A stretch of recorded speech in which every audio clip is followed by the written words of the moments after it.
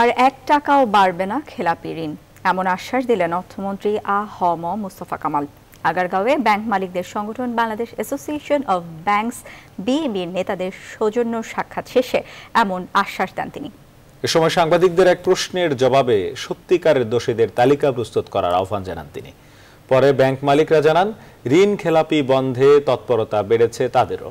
আরো জানাচ্ছেন সুলতান আহমেদ।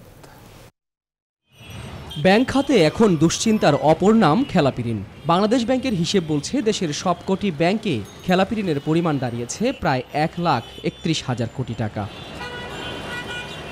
নতুন অর্থমন্ত্রীর দায়িত্ব গ্রহণের পরই খেলাপি ঋণ আদায় নিয়ে সোচ্চার আ.হ.ম মুস্তফা কামাল। বৃহস্পতিবার তার সাথে ব্যাংক মালিকরা দেখা করতে এলে এ বিষয়ে সুস্পষ্ট দিক নির্দেশনা দেন অর্থমন্ত্রী।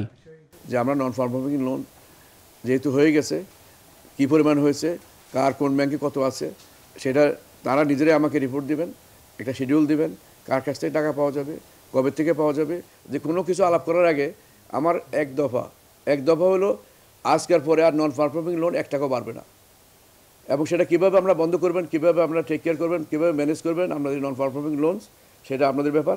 এ সময় সাংবাদিকদের এক প্রশ্নের জবাবে তিনি বলেন, ঋণ খেলাপি ইচ্ছাকৃত হলে সে যত ক্ষমতাধরী হোক না কেন ছাড় দেওয়া হবে না। আমাকে লিস্ট দেন, আমি দেখি আমার সাথে মিলে কিনা। যখন নন পারফর্মিং লোন থাকবে না, সুদের হারও কমে যাবে।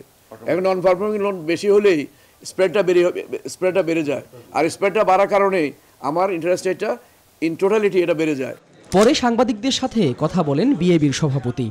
যে আমাদের এই ব্যাংকিং ব্যবস্থাটা আরও সহজ করা যায়। আমরা যে ব্যুরোক্রেসি যেটা বলে যে আমলাতান্ত্রিক জটিলতা, এটাকে সহজ করার জন্য মাননীয় অর্থমন্ত্রী আমাদেরকে আশ্বস্ত করেছেন, এটা আমরা সহজ করে ফেলব। আমরা কথা দিয়ে এসেছি মাননীয় মন্ত্রীকে যে আজকে থেকে এনপিএল আর বাড়বে না, বাড়তে দিব না। এছাড়া খেলাপিদের ধরতে প্রয়োজনে আইনের সংশোধন করার দাবিও জানান তিনি। সুলতান আহমেদ, নিউজ 24, ঢাকা।